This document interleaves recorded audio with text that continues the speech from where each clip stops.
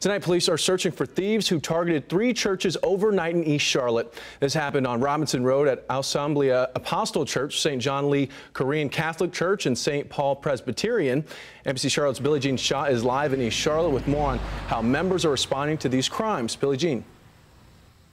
Well, Xavier, all of these churches are a stone's throw away from each other. Right now, we are at the Catholic Church, and if you look behind me, you'll see the other 2 churches sitting right across the street from each other, each of them holding their regular services this morning, but missing some very important items. Between the Apostle and Catholic Church, laptops, iPads, mics, and a guitar was stolen. The culprits were unable to get into St. Paul Presbyterian Church, but they did leave some damage behind.